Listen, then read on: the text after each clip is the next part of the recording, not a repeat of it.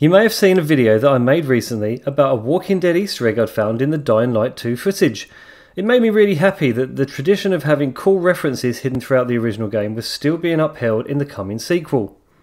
However, after reading the comments under that video, I noticed that 2 of my regular commenters on the channel were pointing out that I'd missed another Easter egg, and that one directly relates to the first game. In particular, the very popular character, Gazi.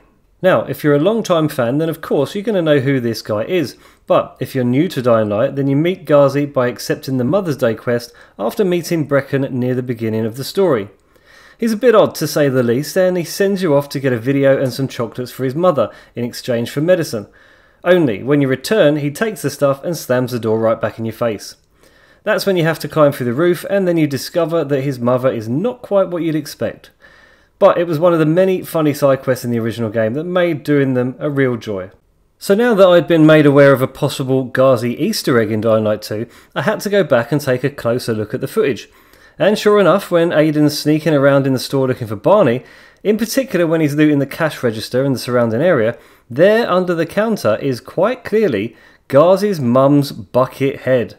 I can't believe that I hadn't noticed this, and it makes me wonder just how many hidden details there are going to be in Villador for us to discover once the game finally drops on February the 4th.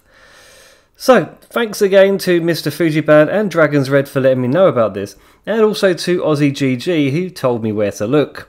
And that reminds me, if you missed the stream featuring Jonah Scott last night, then I'll leave links in the description to Oni Zombies and Aussie GG's videos. Despite being a pretty long stream, Jonah did stay for a few hours and he gave us an insight into what it's like being Aiden Caldwell and what a cool guy he is in real life. And also, Techlands community manager Uncy joined in for a short time, so if you're interested in that, head over to their channels to check it out. There was some really interesting stuff in there. In the meantime, if you've enjoyed this video, then please don't forget to leave a like and subscribe to my channel, and I'll see you on the next one. Cheers!